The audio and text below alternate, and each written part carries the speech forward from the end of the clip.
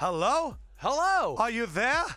It's Sims and Lefkoe, episode 142. Whoa, 142. Shout out to Rob. Rob Barraby. Barraby. My tight end from high school. Really? The number 2-3, went to Princeton, played football there. Avid listener of the Avid pod. listener, yes. We appreciate you. Yeah, he loved when we brought up, like, Greg Olson, Ramapo, Wayne Hill stuff a few weeks ago. I actually, last night, I did a Seahawks Scouts podcast. Did you really? I did. How was that? It was actually really enjoyable. We Cool. talked about the Seahawks. We talked about how amazing Russell Wilson is. Awesome. How unfair they've treated him. Yes. And how the Eagles are going to beat them on Sunday. Yep. It was a good time. They want to have you on, of course. What up, Seahawks Scout? I think off season is when you'll have more availability. Definitely. I'll and maybe do it. we'll all do it together. Yeah, we should. We definitely should. Because he's been there since day one. Him and Bajan. Did you get the gist that people there in Seattle are finally going like, wow, Russell Wilson is amazing? Oh, well, they clearly were. They believe everything we believe. Yeah. Okay, good. They were saying, though, that the offensive line has been getting better as of late, right? Which I agree. It had really no place else to go.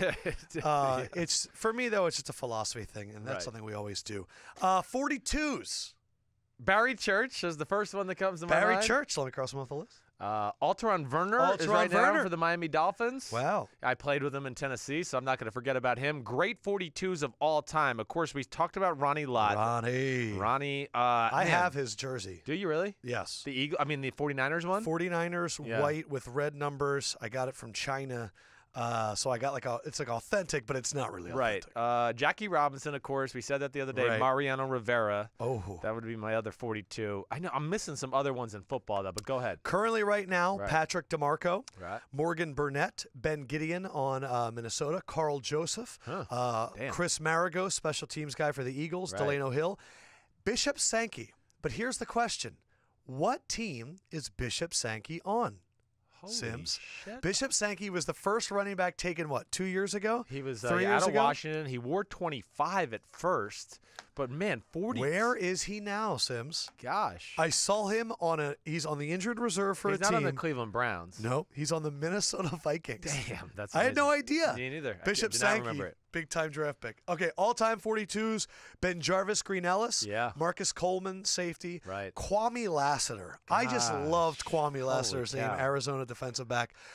Now an ESPN analyst, but when he played on the Browns, Louis Riddick wore 42. 42. Darren Sharper, who was a great player and apparently a really shitty human being. A horrible human being. I mean, just disgusting. Talk about a guy that I thought was going to be a broadcasting gangster. He had the look, he had the voice.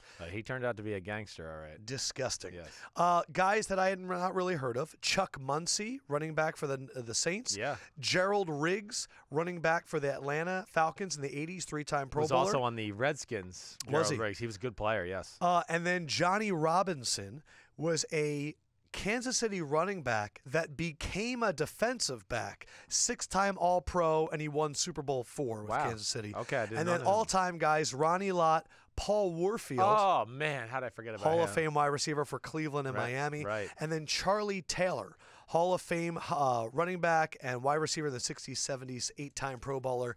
Quarterback Charlie Connerly, 42 for the Giants back in the day. Wow, that's the one that your son loves. My son did, yes, right. And then NBA's got a lot. Recent guys, Tony Allen, Nene Hilario, Al Horford, Kevin Love, Robin Lopez. 90s guys, Vin Baker, Elton Brand, PJ Brown, Sam Mitchell, Theo Ratliff, Jerry Stackhouse, my Sixers. Lance Thomas, your Knicks. Kevin Willis, Shavlik Randolph from Duke. And then older guys, Lorenzen Wright, Connie Hawkins, Mike Jaminski, and James Worthy. It's actually, man, James Worthy, wow. It's actually amazing there's not more football stars with 42. I mean, to me, like, if I was a safety in the NFL. So my thought was, that would be one of the when someone numbers. as good as Ronnie Lott takes a number, do you even want to try and compete? Well, I mean, then that doesn't hold true to the number 12 at quarterback. Or 20. There's a lot of good defensive backs. 12 is ridiculous. 21 is ridiculous. Yeah, whenever we get to 12, it's insane. 12, I mean, there's like 20 quarterbacks that have won the Super Bowl wearing 12. Staubach, Rodgers, pretty looking number. Brady, Cunningham. Rodgers. I mean, it just goes on and on. Second Amendment, Kyle Shanahan is our favorite coach in the NFL. What up? The news is quite simple.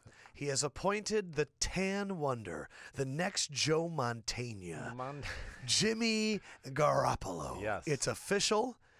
He goes in there, throws a touchdown, which is just – it was just perfect. Yeah, what is Beathard's status for this week, first of all? Garoppolo starting. I know just with the injury. I do not know. Yeah. I don't know how he got hurt. He got taken down by Michael Bennett. His knee got hurt and his whole head body hit too. whiplashed down. Right. But Garoppolo. Yeah. So we get to evaluate him the rest of the year, which is pretty fun. I'm glad we're going to get to see him. I haven't watched that film yet, Lefkoe, but just the plays I saw at the end of the game, I mean, clearly the talent's there. Clearly he's better than C.J. Beathard. So, yeah, make the move now. And this is a game that they can steal. They can steal a game in Chicago. This will be a close game. Chicago's better than they are. Their defenses can definitely hang with Trubisky. Exactly right. So it's a good matchup for them. And yes, the Bears. Chicago's beat up. They're beat up. When they lost Leonard Floyd before the Eagles game, he was a huge factor. Right. They're a very staunch front seven. I don't think they're great at getting to the quarterback. No, Akeem Hicks can. Yes, they're a really good front seven. Their biggest problem is they don't get the luxury of ever getting help because they play. They're very conservative with their secondary still because they don't have great cover guys. So they're one of those teams that they don't always want to blitz because they don't trust anybody man to man in the background. Those kind of things. Kyle can with his great game plan design kind of make their front seven a mute point and take away some of their strengths with all his misdirection stuff and great run game and all that stuff. So you're excited for Jimmy G. I am. I like Jimmy G. I mean, he's really. I didn't love him coming out of the draft, but he impressed me in preseason and what he did a little bit last year to start for Brady. Do you think he'll be a good Kyle guy? I do. I think he's a really good fit for Kyle. Like, to me, and I haven't had this conversation with Kyle. More than Kirk Cousins? I do. I think his skill set fits better than Kirk Cousins would, yes. So, of course, we're going to have Phil Simms on later. At the end of the show, I had a quick little interview with T.J. Watt and his impressions about the first time that he met James Harrison, which was pretty cool. Right. Coming up tomorrow after the pick show, we just had a sit-down with Daryl Moose Johnston, and that was fun, talking about the Cowboys and all that. Next week, we are going to have I did a quick interview with Brandon Cooks, and then Wednesday, we had a conversation today with Isaac Bruce that I thought was awesome. It was cool. Like 35 minutes. It was so good that Fendrick and I have decided we're going to release that next Wednesday. It'll be another bonus episode like the one I had this Wednesday with Eric Ebron. Right. Ebron was great. I asked him if he wipes front to back or back to front. He refused to answer the question. Wow, shitty balls, huh? Well, who wipes back to front? I mean, I've known people over time, and it's disgusting. I don't really understand it, but should we talk Eli and then rehash it with your pops, or should we save it for right beforehand? Let's just save it right before. Okay, so we have some other stuff to get to because the big news of the week, obviously, Eli benching, announcing he was benching, all that stuff. Crabtree, have you seen his quotes? No. So we vilified him for starting the fight. Then it came out later that he tried to tape down the necklace. Right. He came out and said, I'm just playing ball. ESPN said that I taped the chain to myself before the game because I was worried about it. I didn't. I don't care about no chains. I am just playing ball, not worried about nothing. I don't like how the whole thing flipped, and now I'm the bad guy. He took my chain off, and I blocked him to the whistle. Yeah, I blocked him to the ground, but I didn't jump on him. They jumped on me. It was 7 against 1. And he went on to say that Talib started this last year and laughed with the media. Yeah, I get it, and I'm not totally blaming him. First of all, he didn't block to the whistle. He blocked far off after the whistle, and he blocked him 10 yards out of bounds, and so it's all justified. Again, I don't really care about the chain thing. That has nothing to do with it. There's no rule against, you're not allowed to rip your chain off. You want to wear a chain off, I'm just telling you, I would be like Aqib Talib or Jalen Ramsey if I was a corner. I would rip that shit off every week if you wore that in front of me. I would be like, what? Okay. There was a guy on Thanksgiving who had a chain that was like dangling to his belly button. I would rip it off. But the thing is where I think people are missing this because I saw like Jack Del Rio's tweet, right? Where A.J. Green and Jalen Ramsey. It got reduced to a 1-game suspension. I know. I saw that. But to me, the reason A.J. Green, first of all, he should have been suspended in my eyes because he took down Jalen Ramsey from behind and could have hurt him. But the other reason I think people are missing in this conversation is that happened in the center of the field. This started to endanger other people other than the players. There was on the sideline. There was a referee that got knocked down. There was cameramen that almost got hit by swinging helmets. Right. It became an issue. That's when it becomes bigger than you're just kicked out of the game. So they deserve the suspension, both of them. I'm just going to say this. The thing that annoyed me is I don't like when they go to the CBS crew or the Fox crew and it's these old guys sitting in a studio and they all become holier than thou. I mean, if Nate Burleson comes on and goes, this is disrespecting the Shield, and then Bill Cowher's like, can't have that in my game. And I'm like, Bill, you know damn well that you would have been in the locker room as a Steelers coach going, I need fire, I need all this stuff. I just think that it always becomes people in the booth demeaning people on the field. There's never like, oh, we're going to give them credit and maybe the emotions are high and this is a game where you're going to kill each other. Yeah. Everyone's like, how could they not be thinking of the fans? And every time I'm like, you're so fucking out of touch. To me, it's so easy to have that opinion, and I think they're paid to have different opinions, but instead they go up there and they act like everybody's grandparent.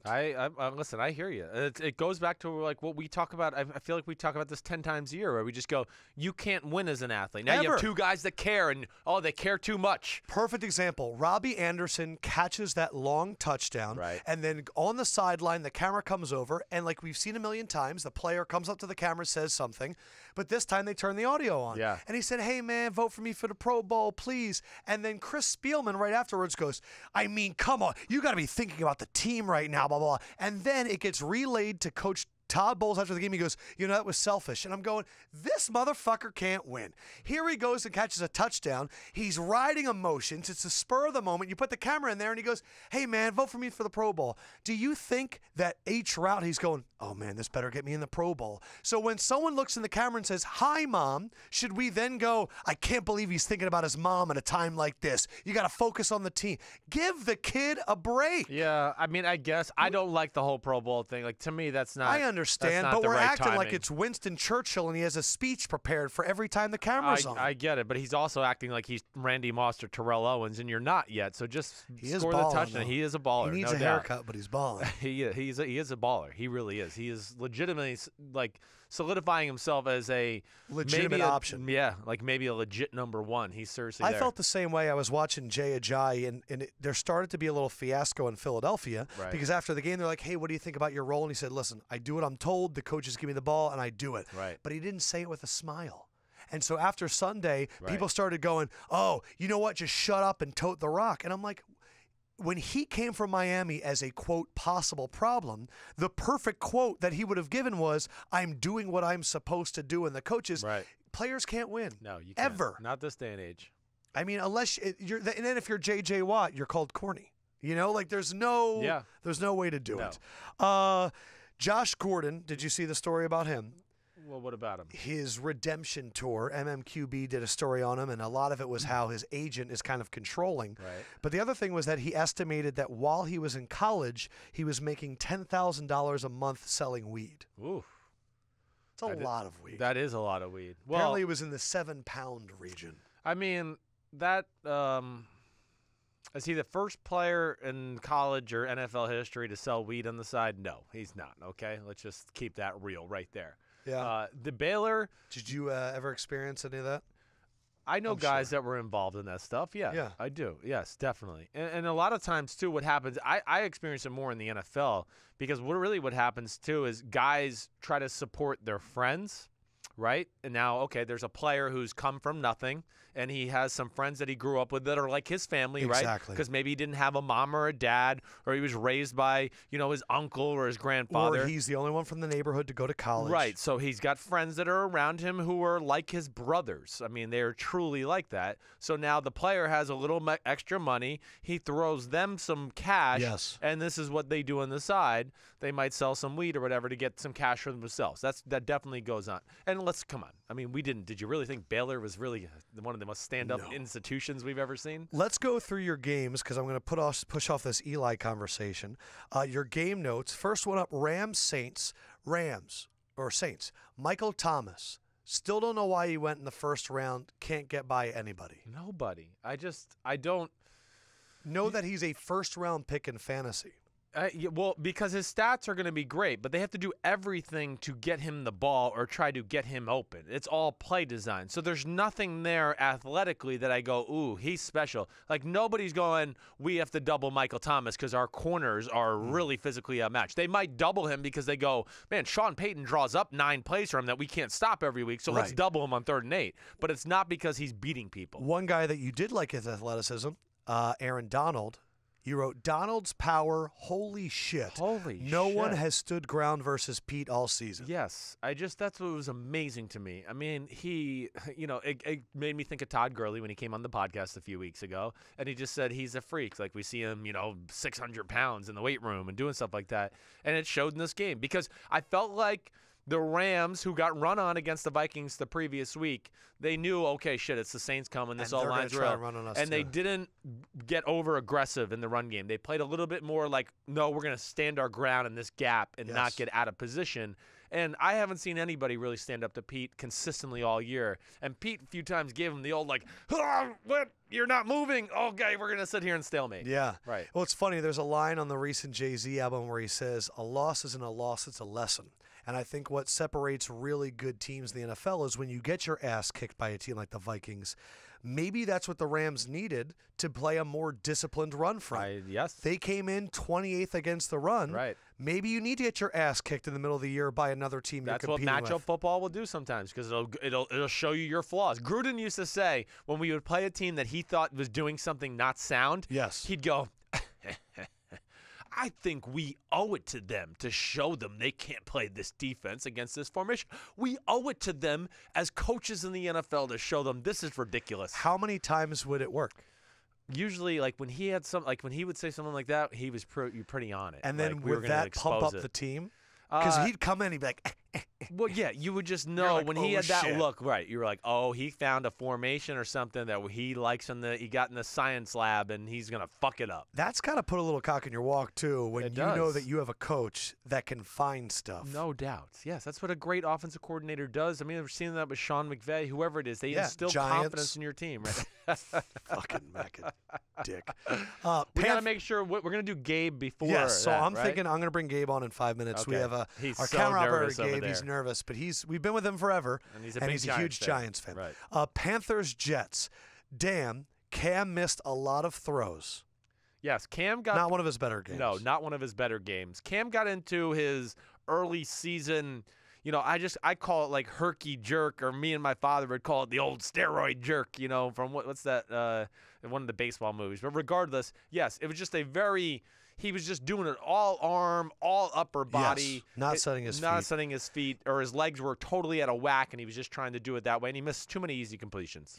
You also wrote, Jonathan Stewart does something every game to fuck this up. Can we just get another running back? They grow on trees. Right. But then the one I really found interesting is you wrote, Panthers defense. Yeah. If you can protect, you can get people open. Yes. They cannot play man-to-man. No. So that is the weakness of this great Panthers defense. I think we're seeing that. I mean, it's just between this game a little bit. You think about the Patriots. You think about the New Orleans Saints. The defense is still really good. But unlike a Minnesota, or a Jacksonville, those are teams where I look at and they can go, all right, we play zone a lot, but when we have to, we can man you up and stop you on 3rd and 4, and that's what worries me about the Carolina Panthers. Patriots, Dolphins. I remember watching the game on Sunday, and they showed me an entire video package of Tom Brady getting hit to the ground, and you wrote, stop talk of Brady getting hit. He has amazing pass pro. Phenomenal. I'm not like trying to be a jerk here, okay? This is not because I know everybody's probably going to go, oh, this is so mean of you to say. Okay, so first of all, they've been sacked the 21st most times in football, right? So bottom third. Bottom third. All right. So I know he's amazing, and he's amazing in the pocket. They call right now plays down the field to throw the football. And when that happens, you're going to get hit sometimes. And when you want to hit Brandon Cooks' 25-yard crosser and you know he's going to get open, you hold the pocket, right? Yeah. So the protection was phenomenal.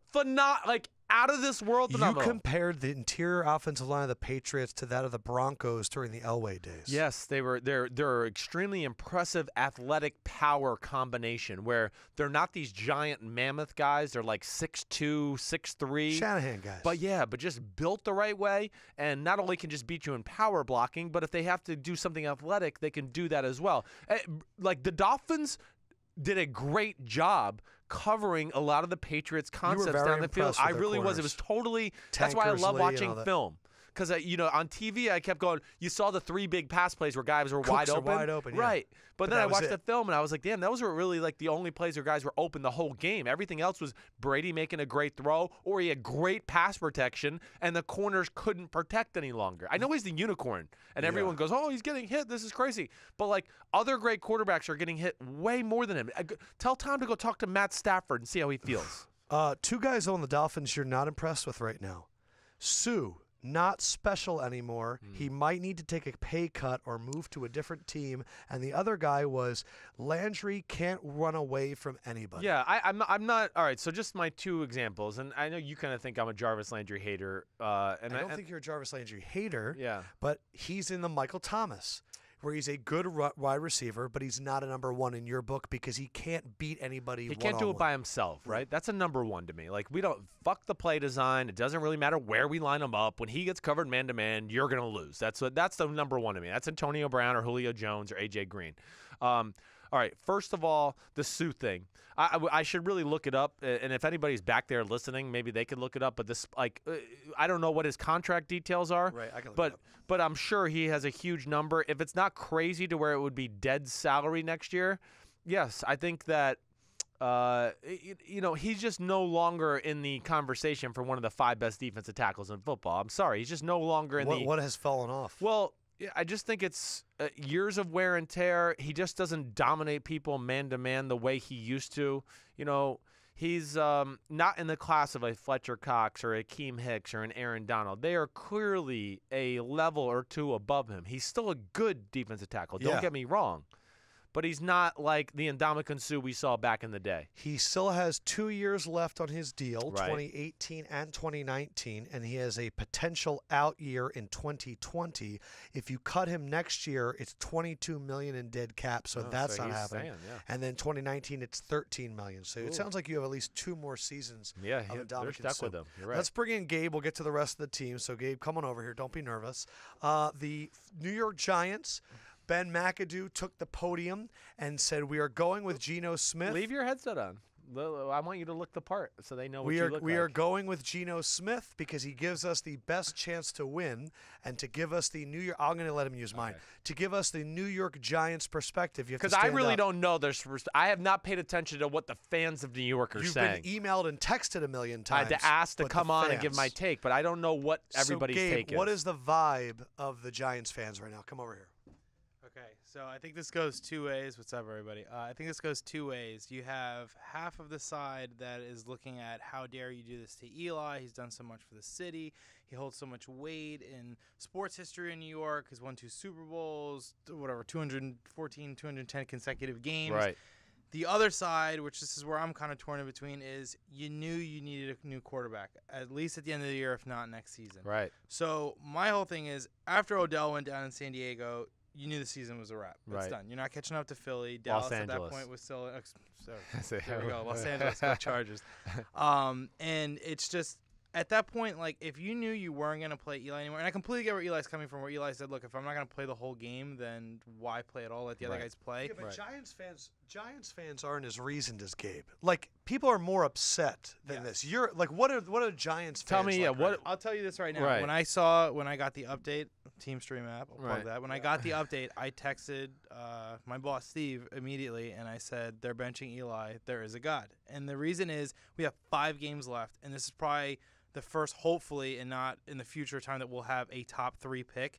You got to see what Webb has. I think the issue is because everybody in the New York area, at least, that has watched Geno Smith implode and go through all the ups and downs of the Jets, it's how dare you knock off Eli for Geno. I think if there was a transition from Eli to Webb, it would have been, all right, it's the young guy. We got to see what he has. Then we can make a decision whether or not. Because if Webb comes in and pulls, like, I'm not saying he will, but like a Tom Brady or something, right? Then go get one of these tackles. Go get one of these interior linemen in the draft. Go get a Quentin Nelson. But, But long story short, you think it's because it's Geno. Well, okay, so it's Geno, but the fans right now are just do they feel like the Giants disrespected Eli with this? Absolutely. I mean, Francesa went on a rant last night. Right. Giants fans are saying, how dare you treat him like this? How dare you do this? Like, blah, blah, blah, blah, blah. What he's saying is this. I believe that the reason Giants fans are upset, there is a sandwich. There is a coach, and then the middle is the decision, and then the other bun is the quarterback you're going to. And right now, the cutting of Eli is from Ben McAdoo to Geno Smith. If Tom Coughlin benched Eli for Davis Webb, they'd go, we get it, because they're moving on. But the fact that Ben McAdoo is giving it to Geno Smith, they're taking it like the biggest smack in the face ever. All right, so this is where we have to set the record Gabe, straight. Way to go, Gabe. You're the man. You're the man. Gabe Gomez, St. Peter's Prep's finest, New Jersey City. Going to lose to Bergen Catholic this week. All right, so this is where people are wrong. They're so angry. This is where they're wrong. Because they feel like they're not the classy New York team anymore. They think they outjets this is the the classiest benching I've ever seen in my life. That's what's crazy. Talk I've never about seen a it. classier benching. I've never. Like, never. And Ben McAdoo has absolutely zero to do with this decision. Zero. Like, there's no way Ben McAdoo has the authority to make this call without the Mara's consent and the Tish's consent. A few weeks ago, when they asked McAdoo after one of the games, and I don't remember which one it was, when they said, is everybody, competing for the job? And he came in, and they said, what about Eli? And he goes, everybody's competing for their job. We're going to evaluate everybody tomorrow. Then the next day he came out and clarified, not everybody. Eli's fine. His job's fine. Because he was told by the owners, you're not allowed to bench Eli. Yeah. So shut up, Ben. Okay? So that's where that one went from there. They're benching a guy, again, greatest quarterback of all time, that's not playing very good football. For the last 2 years. And they actually gave him the respect to say, we're going to bench you, but we'll let you start and still play. Like, that's the nicest fucking thing I've ever heard. So I don't. You wouldn't be insulted by that? They're giving him the respect, like, to at least extend this. What's to be insulted by? That you're paraded out there just as like a memento. Well, okay. But how long does this story go on? Again, this is where my problem with professional sports. This is not just about Eli, but it's what, year 14? It's coming to it. Like, it goes back to like my Peyton Manning thing. Like, he's still the best. He's in a wheelchair. He's 55 years old. We can still win the Super Bowl with him if we got a great offense and the best receiver ever and the best lineman ever and the best like. So I just don't understand what I actually everybody's said angry this about. today. Yeah. I think that this is the best thing that ever happened to the Giants, because I think that the other way, they were going to have to do the Derek Jeter farewell tour and lose games with Eli and do the ceremonial thing, and maybe it goes into next season and they have to throw away that season because Eli wasn't going to be good. But now you get to pin it on McAdoo. That's what it's going to look like. It's McAdoo's decision. So instead of going, oh, shit, Eli's under contract, we have to play him next year, and we don't want him to do this. Right. No, now they can go McAdoo's decision, and now they can get a clean break. I think what's interesting is Giants fans, in my mind, were like, they know McAdoo's going to get fired, but should McAdoo just sit there and allow his, tenure as coach just end? He's desperate as fuck.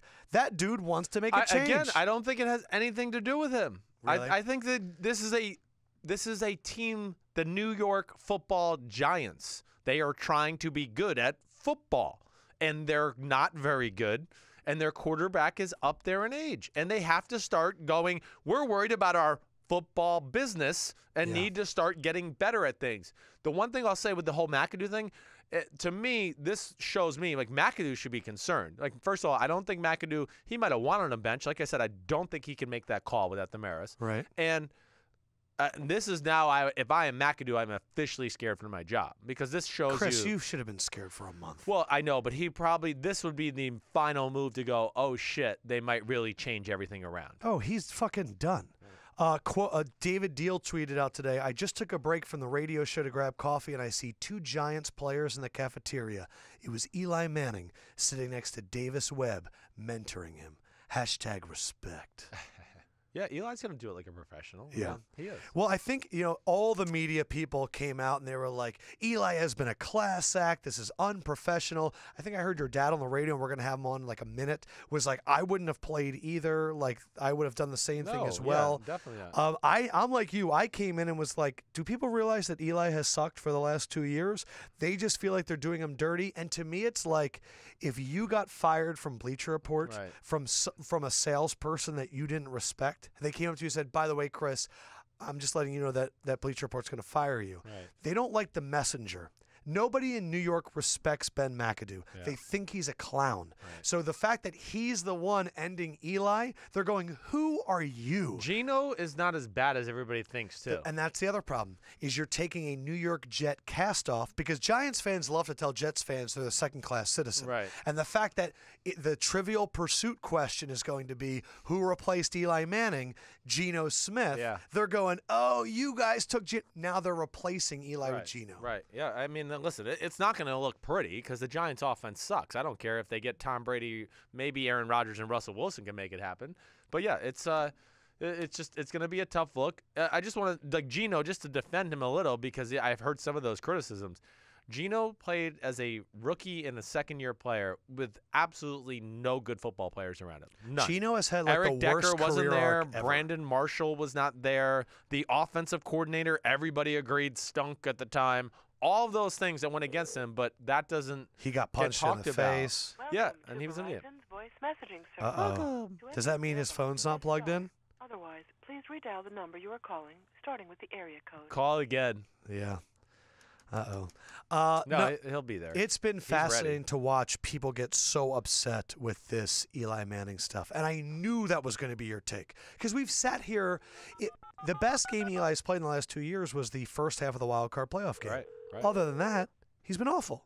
I mean, I don't know what to say. You know who we should talk to about this? Let's get him on the case. A former quarterback. Blowhard 11. Still Tim's Sims. here. Oh, hey there. Hey there, Phil. Oh, well, what do you know? It's the front runners. Yep, that's what What we are. does that mean? Well, just call me when you want. Like last week, you take a week off. I don't know. Now, I was You couldn't told by call me. Christopher. So, yeah, it's all right. I was told by Christopher that you were busy last week. What was last week? Thanksgiving. Paul Starr died, and it was a weird week because of Thanksgiving. Okay, it was. Yes. So we were just talking about Eli, and your son doesn't understand why people are upset.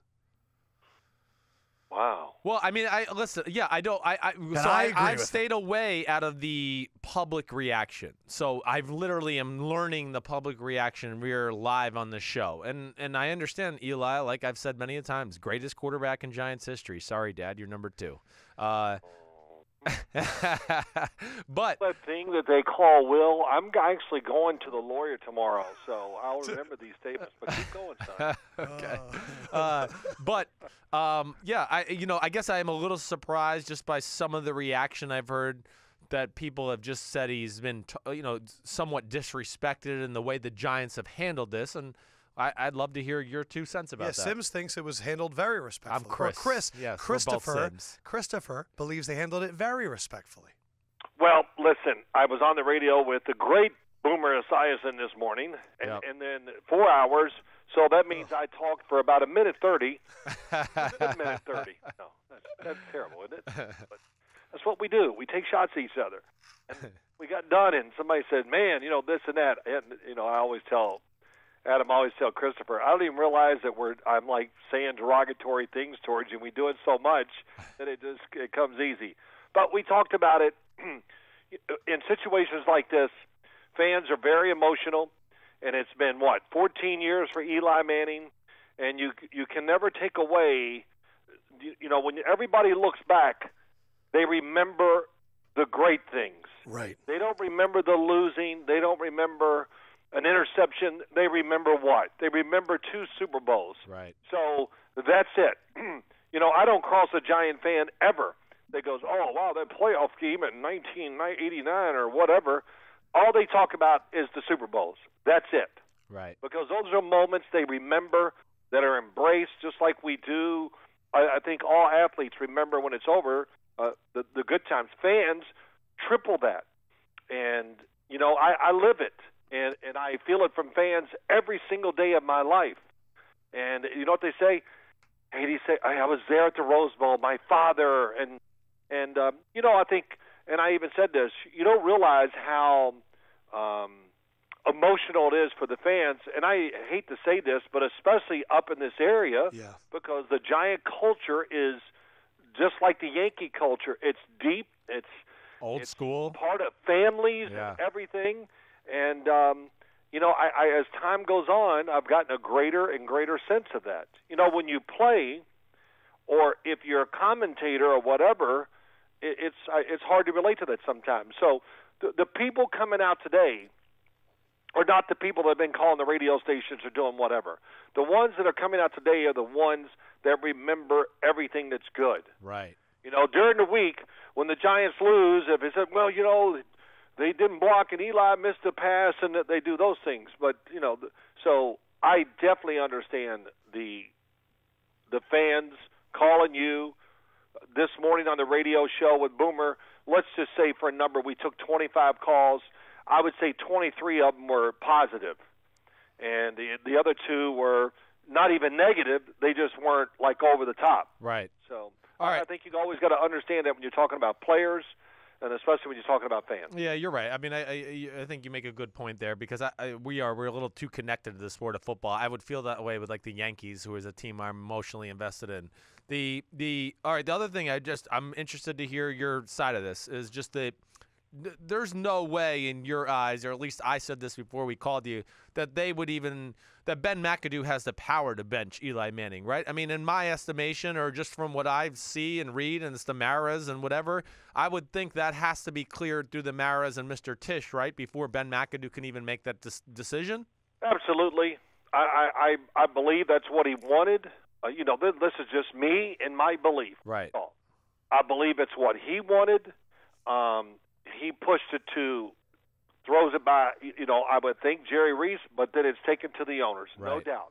This decision cannot be made without the owners' consent, and I think that's already come out, that they said, yes, okay, if that's what you're going to do, let's do it. Right. And so it's got to be handled that way. Yes, when you're talking about, again, Eli Manning, the streak, the 2 Super Bowls, 2 Super Bowl MVPs. Right. That's not a call that they just give to a second-year coach saying, yeah, coach, whatever you want, whatever you think. Right.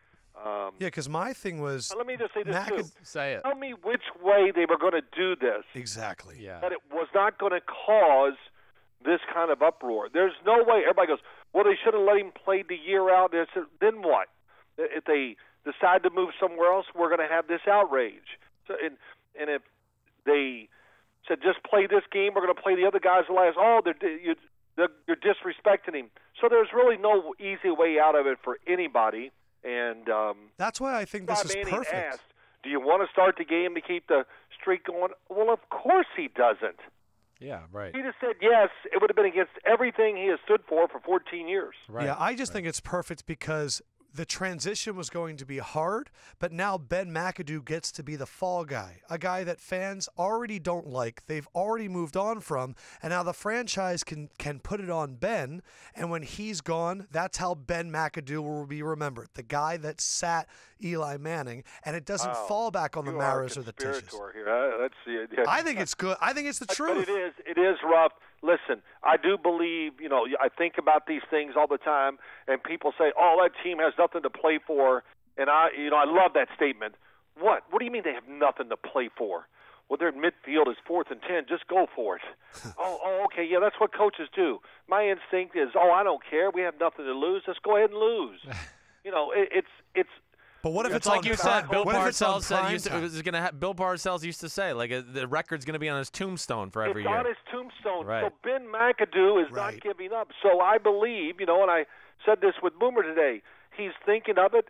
He thinks he can still save his job, and okay, he looks at it and goes, maybe these other guys can give us a spark. I don't know. But I don't think he is sitting there going, I'm going to be fired, and I'm going to do this, you know, just in spite or whatever, however you want to put it, Adam. And Ben McAdoo is 12-14 as a coach, and if he can somehow get to 500 at the end of the year, it's not a bad tombstone. Yeah, that's right. So wait, sorry. So that's the other thing, Dad.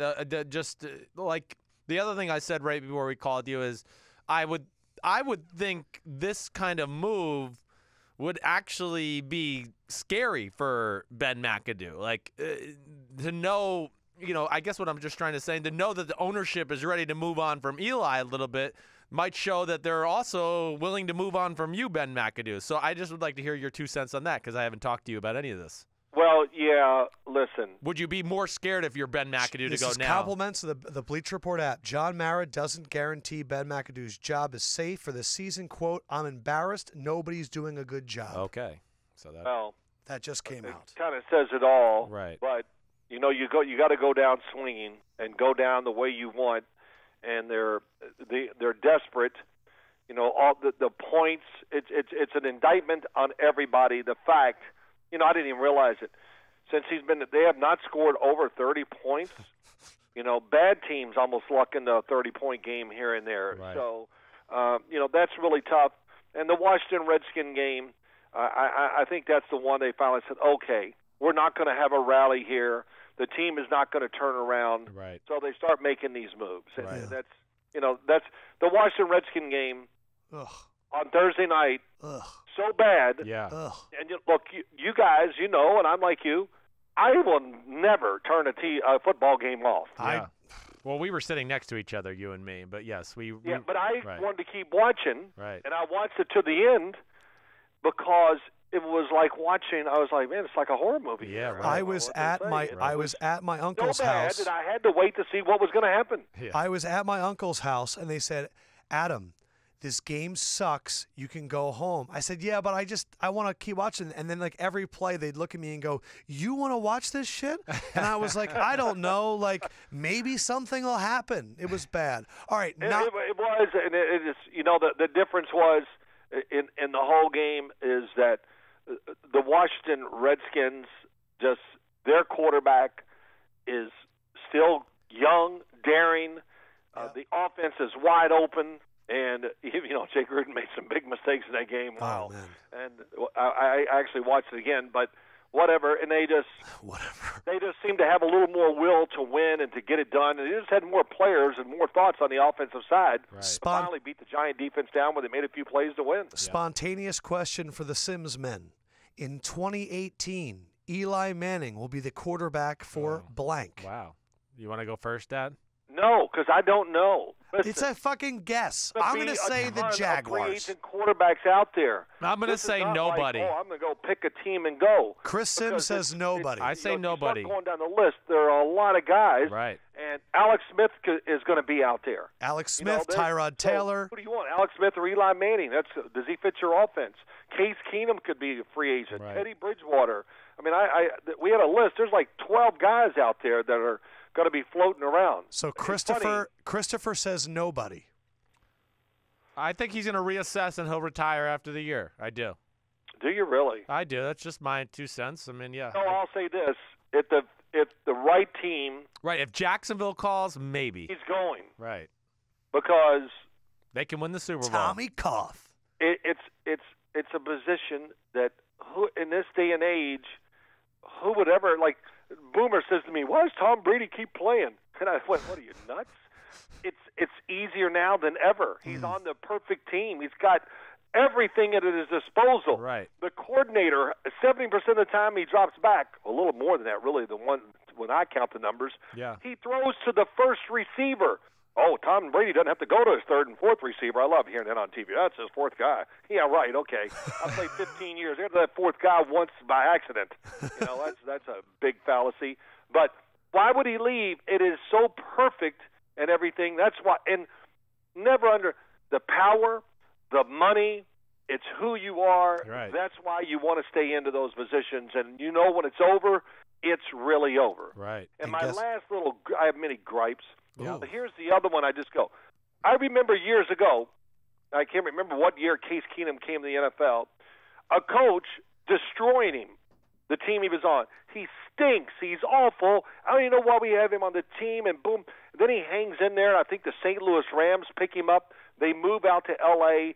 He plays with a really horrific offense last year and actually does a pretty good job if you're really watching it and paying attention. Sure. But if you're just going by the numbers and they're losing and you go, oh, he's, and now look where he is. Right. Look what happens. But my point being, the quarterback, it's all about your winning. The quarterback's just got to win. And I hate that statement too, because it's a little more than that, isn't it? That we count on a little more than just the quarterback. That, they just got to get a quarterback. Oh, yeah, that'll solve every problem right there. Just get the guy. And no matter who you'd have put in L.A. last year, Tom Brady, Aaron Rodgers, right. I don't care. They were going to lose. Right. So it just always bugs me. The quarterback's job is to win the game, and that's how I'm going to judge him. Yeah. Okay, Coach, that's great. Yeah, Give me some players and draw up better plays and call them in a better order to give us a chance to maybe win. That's right. I hear you. Tell us how you really feel. You're done now. You're cut off. You've been on here for 16 minutes. We're going to hang up on you. Phil, I want to let you know. That was 16 minutes, and it flew by. It felt like 30. Yeah. It was great. Phil, I want to say this before you go. We get a lot of comments, whether it's on Instagram or the iTunes page, and lately there has been one message in all of them.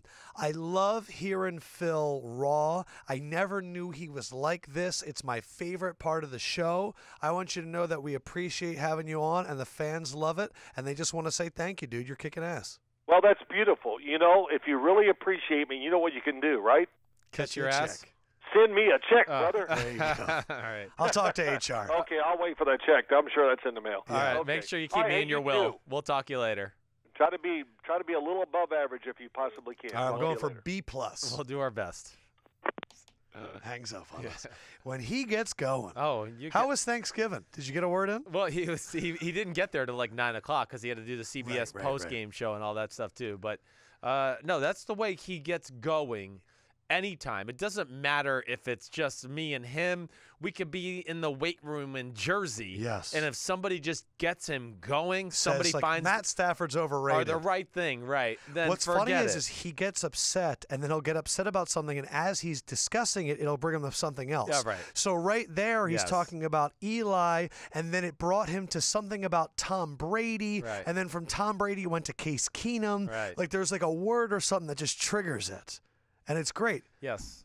And then at the end, he's the fucking man. Yeah. Well, awesome. Listen, you can think of what you want of us as Sims, whatever. We're crazy. We might be stupid. We do love football. We really think about it all the time. Yeah, so my thing is with Eli, just to kind of wrap it all up, I think it's the messenger is the reason people are so upset. I think if you might be right. Coughlin delivered this, they'd say the general has spoken. Right. But because it's McAdoo, Fat Riley, they go, like what Francesa said in his rant. Right. Who the hell are you? My friends love that you call him Fat Riley. They think I want to give credit to Nikki G. He's doing our audio engineer right now, who came up with that first. Oh, he did. Okay. But it's genius. It is genius. It really is. Fat Riley. Fat Riley. Yeah. I mean, it is funny that Ben McAdoo could finish 500. Yeah, I know. Man. Right. All right, let's get to the rest of your game breakdown, and then we have to do MVP and stuff, and then iTunes. I'm keeping it tight today. Chiefs, Bills. I'm sorry. Alex Smith is horrible in the pocket. Maybe the Chiefs should become a power running team. And Tyrod is a better version of Alex Smith, but he's still not great. Right. I was watching the game, and I go, I'm watching the same guy, except Tyrod's just better than Alex Smith at doing it. Like, too conservative, people open, reluctant to pull the trigger, look at the rush just a hair too much. But Tyrod's faster and he got a little stronger arm, and he's willing every now and then because he's a talented thrower. Sure as hell. I mean, yeah, he really is. And he can make 3 or 4 throws every game where you go, wow. Yes, Alex Smith, plain and simple, did not play well. You really think they could become a power running team? I don't know if they can. Because they're averse to running the ball. Well, they have to think of something else to change is what my point was with that comment. Like, they got to change their DNA structure, literally, because they're just it's not going to work what they're doing. Teams have figured out, like we've been saying all along, you just take away some of the trick plays. We don't think you can beat us, Alex Smith, just dissecting us in the pass game. It's every year. And the decision-making wasn't good. The throws weren't good. And at times where we talk like Brady, I mean, here he is at 40, just fearless in the pocket, sliding, making little moves, buying time to look down the field and throw. And Alex Smith, as soon as he moves in the pocket, he just looks to run, and he looks who's around him, and he doesn't look down the field. All right. Jaguars, Cardinals. Oh, I knew you were going to like these ones. Bortles. What the fuck? The whole offensive game plan is to hide him, and it's embarrassing. Yeah, I can't take it. David I've never seen you write a GM's name in a film breakdown.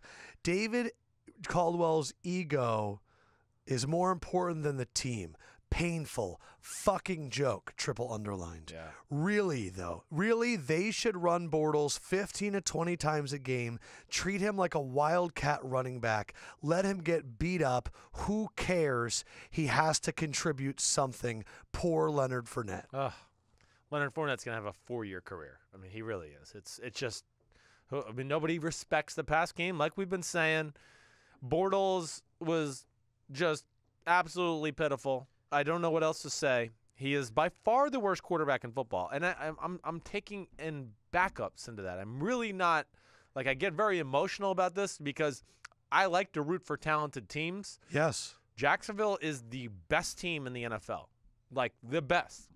But again, he is the 70th best quarterback, or however many quarterbacks there are in football. Right. He is towards the bottom 2 or 3. I don't know. You know, some teams have 3, some teams have 2, but. The offense is literally designed to not let him mess it up, okay? It's screens, it's boots, it's anything to where he doesn't have to make a play or a throw. You wrote screen boot. That's all it is, the whole game plan. The best thing he does is run. They need to go just Cam Newton on him. Just forget trying to throw it. Let's run the Wildcat. Have design runs. Let him run downhill. 3rd and 1. Don't be afraid to just smash Bortles in the middle. I don't care. Who cares? It's not going to hurt his throwing. That's not good to begin with. I really think it's their best route. And then occasionally you'll get so many people go, damn, this Wildcat with Bortles and he's running. You might get some looks to where he can just lob up something one-on-one downfield, whatever it may be. It's so fucking frustrating. I'm telling you, if it ends up being Jaguars-Ravens in the first round of the playoffs, which there is a possibility, it will be like a Big Ten football game. Oh, my God. Run, punt. Run. I mean, the Ravens are one of the worst teams to watch. I've already said this. Yeah. Jaguars' offense is right there. Was there anything else you liked in there? Because I wrote a lot of good stuff with that one. First of all, Doug Marrone, like, calling the play to sprint out. You lost the game with that. Why would you trust him? He got greedy. Why would you trust him? He tried to fucking throw 7 interceptions before that. And gosh damn, is Jacksonville's defense so good. Holy shit. Jacksonville got hosed in the game.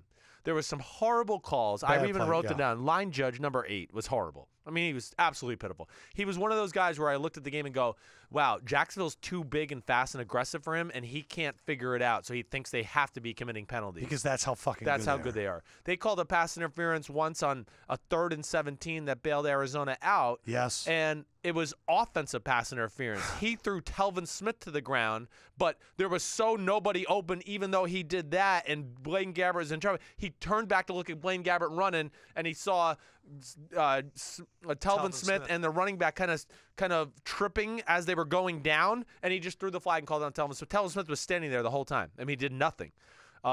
Their defense is one of the best defenses I've ever seen in my life. The Arizona Cardinals needed 7 miracles to win that game, and all 7 of them happened. It was unreal. Blaine Gabbert deep balls, the intercepted by Tyrann Mathieu. Coverage, balls tipped in the air, interceptions dropped. I mean, anything you can think of that happened against Jacksonville, it happened, and they lost. And I feel bad for them.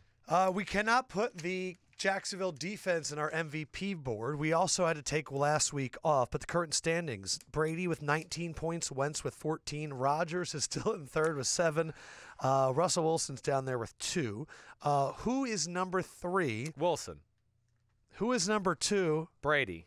And number 1? Wentz. I'm still going Wentz. It's close. Wilson is also. You said this earlier. We were talking to Isaac Bruce, and we were talking about how non-quarterbacks, and you said this might actually be the year where a quarterback is actually deserving of it. Totally deserving. Yeah, I do think it. Because, we had years where, like, hey, J.J. Watt got screwed out of winning it by himself, and there's been plenty of years in history.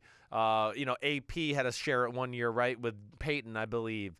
So, we're in the time and era where, the Heisman is no longer the Heisman. It's who's the best quarterback on the best team in college. Yes. That's the award. And, the MVP, it's whoever's winning and putting up the best numbers. Matt Ryan. I mean, come on. Matt Ryan's one of the least talented MVP ever.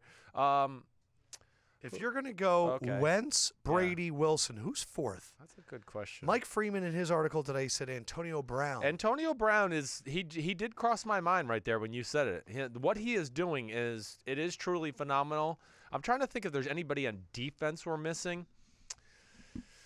Calais Campbell? Yeah, I mean, they're in the conversation. But that's the problem is it's so many guys. They're not wrecking the games like we've Everson seen other guys. Griffin? I know, like awesome Jadeveon again. Clowney is still fucking He's killing still people. amazing, right? Love him. I mean, he's amazing. I was so glad Gruden gave him the deserved respect. I was So really much happy props. to see that. Even like running back this year, there's no standout guy to where you just go, oh, wow. Seahawks guy on his podcast asked me if Bobby Wagner is defensive MVP. He's up there. I mean, he's been really good this year. He's been the best player on their defense. Right. Yes. But no, he's not. I mean, nobody is better than Fletcher Cox. Nobody. He's your guy. Fletcher Cox is the best defensive player in the NFL right now. Awesome. Hands down. Celebration rankings. Individual is still Golden Tate's people elbow. Team is the Steelers bench press. We are going to start off with individual. First one is Pac-Man Jones, fake giving birth to the ball because he recently had a baby. Now, this was called back, right? But in the celebration rankings, it still counts on the ground, and he's going to pretty good. Pretty good. I mean, pop it out. His baby boy was born that morning, which is pretty awesome. It is. And then his teammate Kirkpatrick carried around the baby like it was Simba. Interesting. There's a lot of births happening right now. Next individual one. This is Robby Anderson, and this is going to something you liked earlier. He scores. He's going to lay down and he's going to chill and sleep on the ball. I do like We that. know how much you love the Kareem Hunt. Right. Sims loves sleeping on footballs. I like Kareem Hunt that he cradled up in like the spoon position though. That was even better. Are you a big spoon or a small spoon? I'm a big spoon. Okay, Julio Jones went fencing with Hardy. So take it one more time. He scores, and they're going to go out there and they're going to take out their foils and he stabbed him. And he stabs him fencing. Pretty active. Yes. Next individual, Jonathan Stewart, who you believe should not be one of the featured running backs for the Carolina Panthers. He scores, and then he's going to line at the putt. He's going to hit it, and nailed it. And that's shrunken Calvin Benjamin hanging out with him. I didn't know who he was, but he just looked like a smaller version of Calvin Benjamin. Last individual, Delaney Walker is going to score a touchdown. He's going to bring the ball over, and he's going to give full CPR. He's going to check for a breath, and then he's going to check for a breath, and it's alive. I don't like any of them. I think guys are losing their creativity, but out of those ones right there, I'm going Pac-Man Jones. Is it better than the Golden Tate's people elbow? No, it's not. And the Golden Tate's people elbow is still the individual. Still the people's champ. All right, now team. We are still Steelers bench press, which was Le'Veon Bell on Juju Smith-Schuster's back with the ball. Yep. We have a number of teams right here. We're going to start off first with Case Keenum scoring on Thanksgiving. He gets in the end zone, and I thought this was just egregious. The entire team gets in a circle, and they do Thanksgiving dinner. I mean, if I was a Lions, I would be so mad. They go out there, they're all sitting there, they're sharing plates, and then Stephon Diggs is in the middle with the turkey. Okay. Yes. Oh, my God. Yes. Next one, Eagles. Alshon Jeffrey scores a touchdown, and then he is bowling for his 10 teammates, and they ball, and all the pins fall down, and Alshon Jeffrey gets a strike. I like that one, too. Yep. And then the last one, and this is the famous one that was going around, the Eagles as a team doing the electric slide after they get a defensive turnover. And they did it multiple times because one time it ended up not counting, and then they go and they do the electric slide one more time after a Corey Graham interception. What is your pick? That wins that. The electric slide, yes. What about it did you like? I love team stuff. I love that it's like, hey, it's cheesy as crap, but this is the thing I'm looking for. This is what I like. It's cheesy because it's, like an 80s dance, and it's a bunch of big, strong, scary men doing it together, which is even better, okay? So the electric slide is your winner. Yes. The electric slide has a chance to really be the champ when all's said and done, because you guys have a thing right now where you can start pissing people off, right? They are. I have to imagine they so if they can keep the turnovers going, and they do it on the field in Seattle, that's gonna piss us off. Because what I like that's what I want. All the other defensive teams, when they get a turnover, they are now doing the thing where they pose together and they take a photo. Come on, can't we think of anything better? But the than electric slide, people I could see the whole team doing it. Does the electric slide beat the Steelers bench press? No, but it's close. Motherfucker. Sorry. You don't own that part of Pennsylvania. Why do you like the bench press so much? I don't know. It was just unique. It was still, team-oriented. And the way they thought it out, somebody kneeling down on their knees. Who was that? Juju that got underneath him? Juju, I saw in person, too. Man, he's a big boy. And he's pigeon-toed.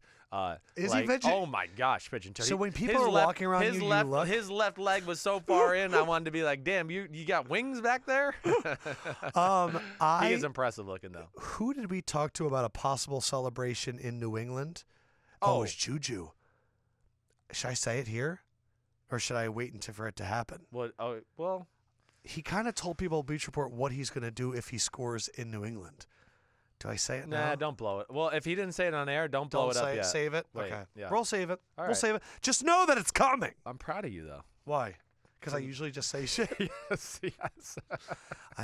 Seriously. If you have a secret, don't fucking tell me.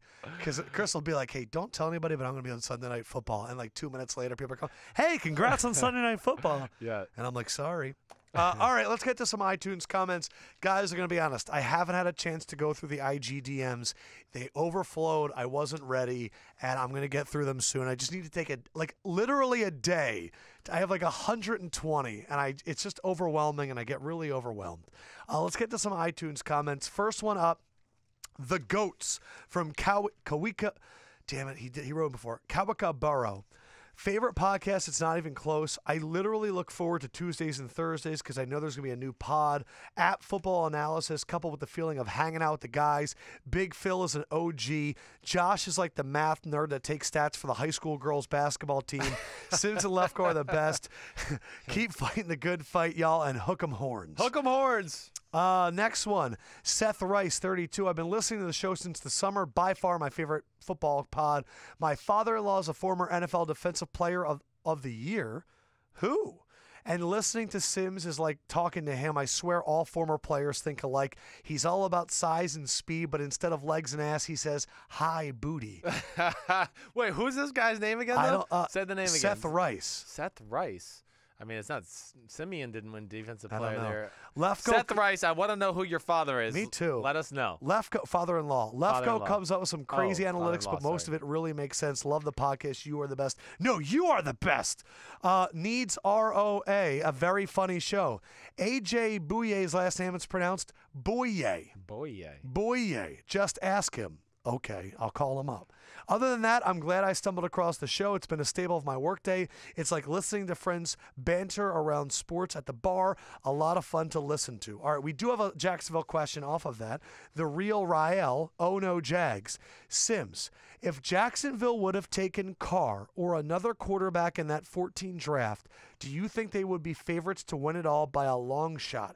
And why would you take Bortles at 3? Was he that good coming out of UCF? He's garbage in every sense of the world. Thanks, guys. Keep killing it. Yes. When he came out at number 3, Sims gave it an F and said it was the worst first-round pick that he's ever seen. Yeah. Other first-round picks in that draft, other draft picks, Johnny Manziel. Right. Would they be better off with Johnny Manziel? Well, yeah. No. I mean, they would be if we're saying he didn't do all the stuff off the field. Yeah. But Teddy Bridgewater.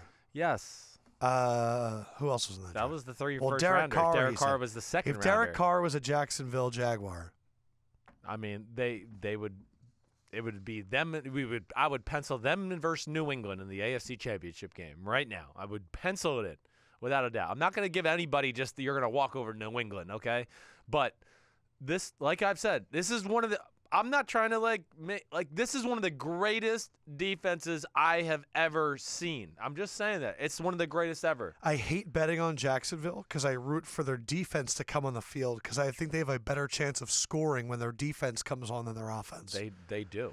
Let's stay in the state of Florida. Talking about quarterbacks is from John Johnson. Jameis Winston gets torched a lot for not taking the Bucs to the playoffs in his first 3 years. I'm an FSU fan and a Bucs fan. Right. He has changed his throwing motion since coming into the NFL and doesn't look comfortable since getting into the league. What do you think Jameis could do if the Bucs find offensive linemen and teams start respecting the run game? His first 2 seasons, he had Evans and Vincent Jackson going down early to midseason with knee injuries and pulling wide receivers off the street. I just feel like fans and people should give him a chance with a running game and wide receivers that aren't afraid to be hit. I would totally agree. I mean, I'm not going to say about the wide receivers afraid to be hit thing, but if you read my notes from the Falcons Bucs, I mean, the Bucs are not a good team, plain and simple. They're bad. Yeah, they're not. They're not. I don't look at them and go, oh wow, this is really well coached. And I look at them and go, damn, your players aren't that good. So yes, everybody that's hating out there on Jameis Winston, they just lost 2 offensive linemen to the yeah, IR. they need to pump the brakes on this whole thing. It's not easy. I don't care who you put at quarterback for the Bucs. They would struggle big time. So Jameis Winston, I still am a believer in him. Is he perfect? No. He needs to fix himself a little off the field with some of the carelessness of which he speaks, but also he also needs to clean up his mistakes on the field as well, as far as just being a little careless with the football. But I still think there is greatness to be had with Jameis Winston. I'm not falling off that bandwagon quite yet. Let's stay with quarterbacks. Andrew Corpin, awesome show. You guys are the best. Honestly, no other show or pod gives real in-depth analysis like you two. Awesome. Thanks, Andrew. Thank you, Andrew. Could Sims take the time to do a full Phillip Rivers breakdown? You could get back to this in a couple weeks if needed. I just really want to know what Sims thinks about his arm at this stage of his career and all that stuff. Thanks. Right. I could give it to you for sure. I mean, Phillip Rivers is still capable of winning a Super Bowl at the quarterback position. Is he as good as he was 6 or 7 years ago? No. Did he ever have a great arm? No, he did not. I mean, he's a outlier as far as great quarterbacks in the history of football, right? He is not really a thrower, what you would call. Most of us who played quarterbacks would say he's a little bit more of a pusher. Yeah, for That's sure. what he does, and it's interesting to hear the story. You know why he pushes the ball? No. Because when he was a little kid, his dad was a high school coach, but he still wanted to throw the high school football. So his only way to do it was kind of the shot put. It was too big? It was too big. So that's how he learned how to do it. It's like he's throwing darts. It really is. There's no doubt. And it was at the start of his career, I was just like, man, I don't think he can do this. Like, can you be really good that way? But still, fearlessness in the pocket, ability to pull the trigger into tight windows or anticipate downfield throws is still through the roof. The only thing that's hurt Phillip Rivers the last few years, in my eyes, is he's been careless with the football, like you and I have talked about many times. I mean, where he was winning and carrying this team in the 11 and 12 and 13 seasons with this fourth quarter magic, I would say the last year and a half, he's probably lost more games than he's won with those scenarios, right? I mean, I don't have the statistic, but, there were some late fourth quarter interceptions last year. Of course, there was some carelessness early this year, but the way he's playing right now, and I think he's realized he's got a good defense. He's certainly taking care of the ball better, and they're dangerous. They're dangerous. Fucking clicking. Yeah. All right, let's get from one white boy supreme to another. Dave Meggsy, I like you guys. Oh, I like you too. Hooked on a feeling, Birdie Burl. He is a white boy supreme, I think, by Sims' standards, right? And then we have another one from DUDLY. Best podcast I got. Fantastic show. Started playing the Sims plain and simple drinking game between the podcast and Pro Football Talk, and I am plastered by noon at work. Plain and simple. Damn, I got to stop that. Question, are Stephon Diggs and Adam Thielen in the conversation for best receiver duo yet? So first, Adam Thielen, is he a white boy supreme? He is a white boy supreme. He might be the best white boy supreme in the league. Right now, yeah, I think he might be the leader in the clubhouse. I think you're right. He's a number one. He is. And then so him Plain and Diggs. and simple, number one. Him and Diggs. Yes. Are they the best 1-2 in football right now? Just give me a second. Let me look at the teams. Okay.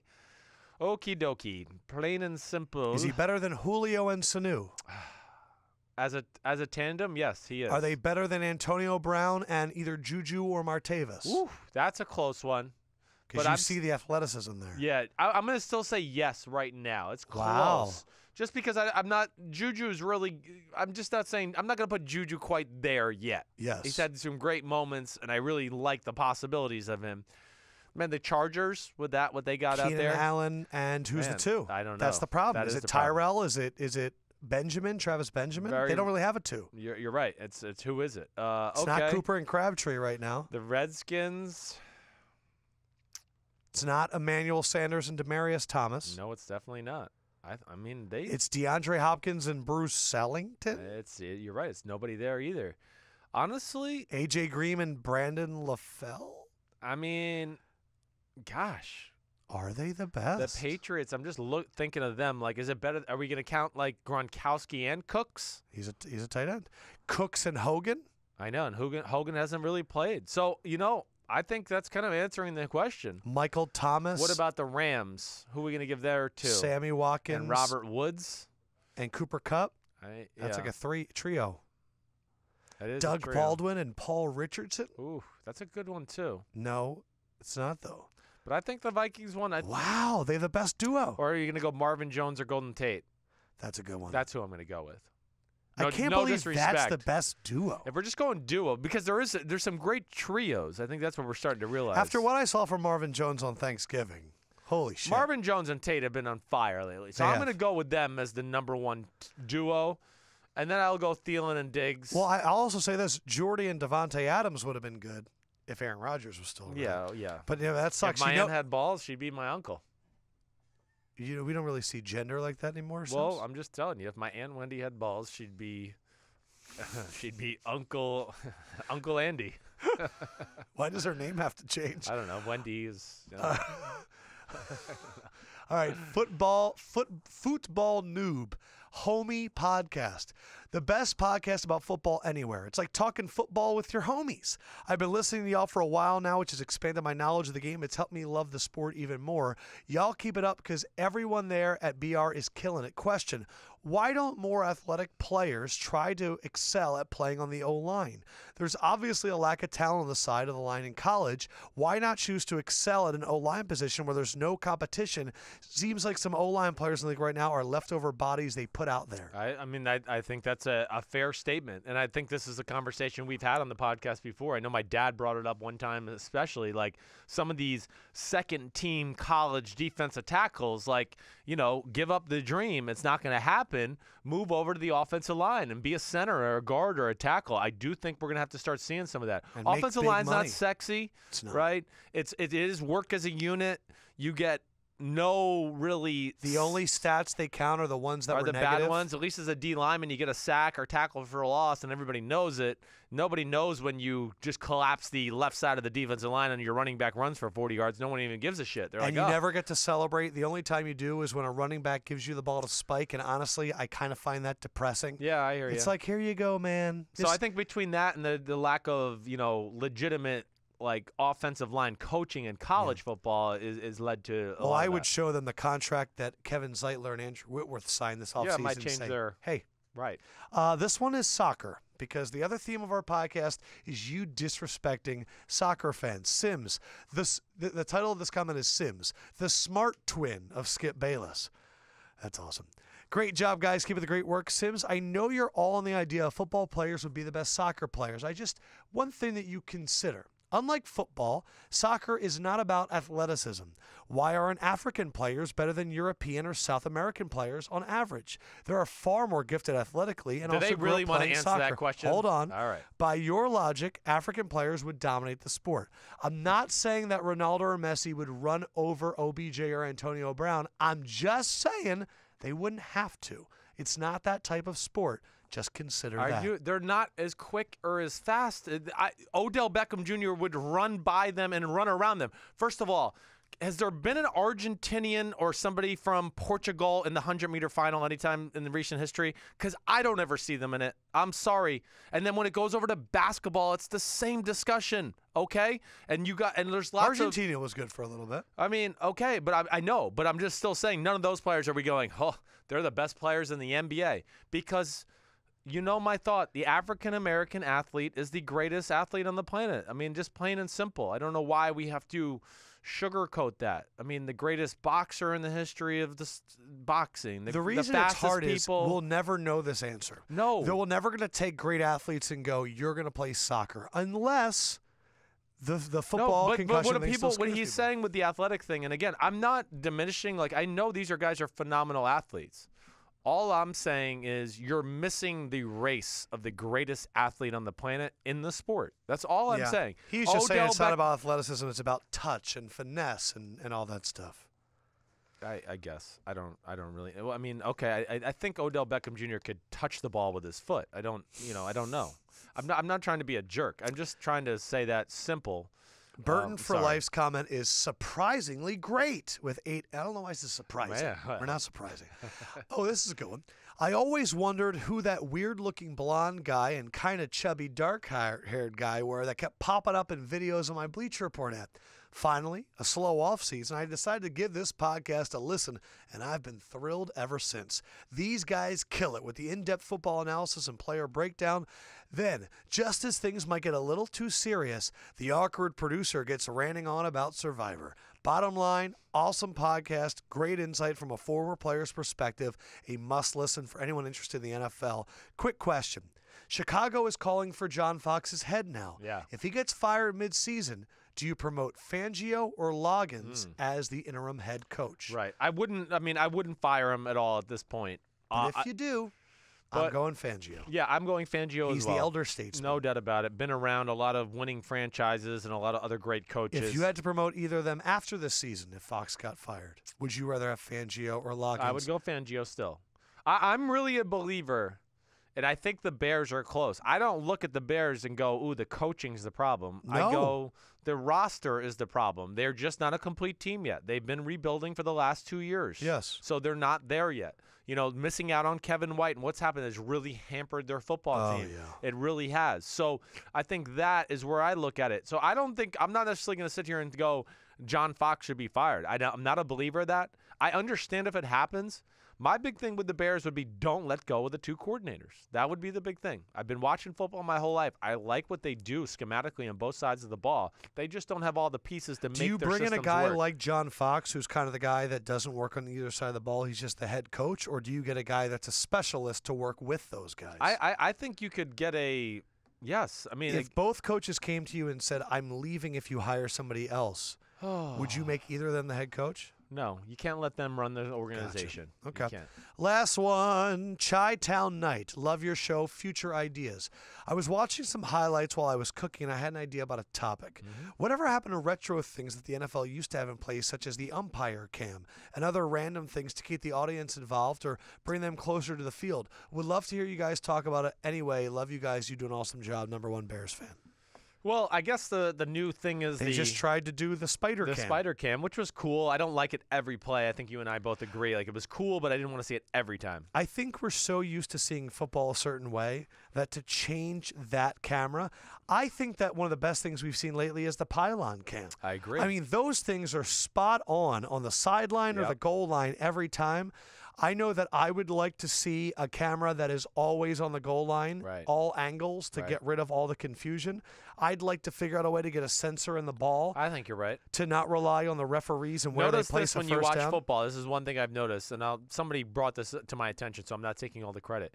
But look how they spot the ball in the exact yard lines now more times than not to keep the game moving. That's one thing, and somebody brought it to my attention, and I was like, holy shit, they're not right. as many measures. It's not, because they know, right, they don't have to measure, so they can keep the go-go. So if the guy's at the 33.5, they might just put it on the 34 when it's inconsequential, just so they go, okay, now we know the 44 I think it's fucked up when there's a game of inches and you have referees who are moving it by it's feet. Not perfect. So, again, I think the game is actually, instant replay is being a little too much in my eyes. I think they need to do something about instant replay. It's too much. But what about fun things? Are there any other camera angles or stuff that you'd like to see? Gosh, I mean, I would love for somebody to, if they can make it to where it didn't hinder the player, if you could put a camera inside a running back or a middle linebacker's helmet and you got to see what they're seeing and the collision force and which is going on. I don't know who does it, where they'll show you like from the quarterback's perspective. Oh, right. Sometimes it's just a lot, and I don't need it. Yeah. When they do the 360 camera and it's on like a wide open touchdown run, I don't really need all that stuff. You're just showing me what you're capable of. Yeah.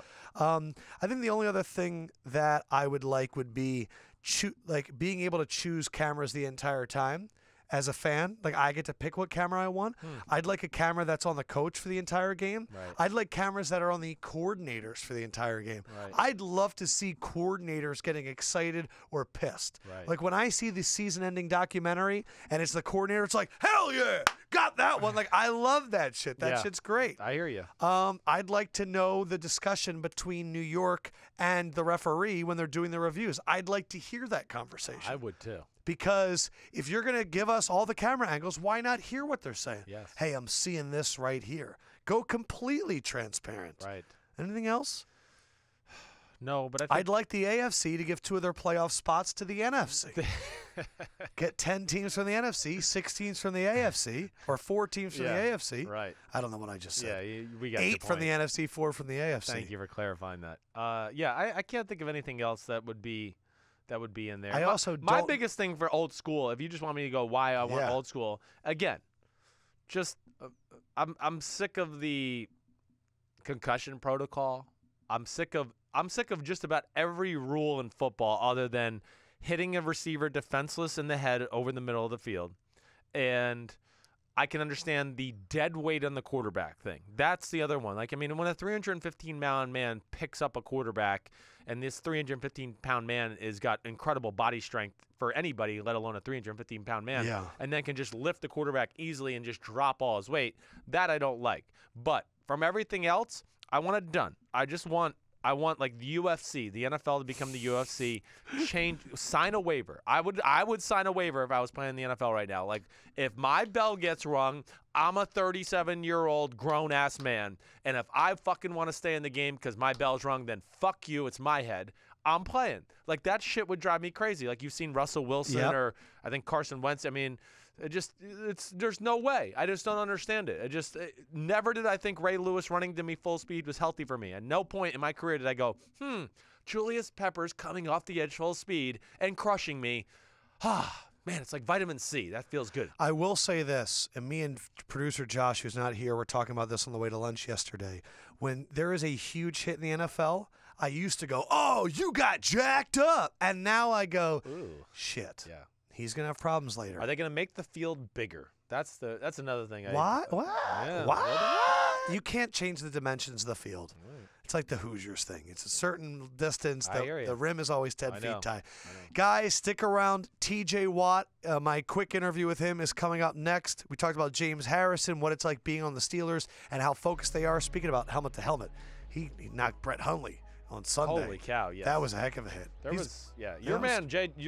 TJ was very impressive in person when I was watching from the sidelines. Oh, yeah. Yes, he really was. It's funny. Don't question him because his brothers. I also asked him about his brother. I said, hey, can I talk about your brother? And he goes, sure. I go, Derek, how's he doing? And he was like, oh, no one ever asked about Derek. So that's coming up next. And then, of course, join us. Next episode will be our pick show, picking the games of the week for week. What are we in, 12? 13. Oh, my God. Yeah. Week's 13, and I have to reclaim the respect of my name and come out there. And I don't know. I know that you kicked ass last week again. I don't think I kicked ass. You got Chargers. I know, but the other games, my other 2 games that I bet money on, I lost. I took the Saints. You pushed Ravens, and then you lost the Saints. Oh, did I push the Ravens? Yeah, they won by. You pushed the Texans because they lost by 7. I think the line was 7. Oh, yeah, you're right.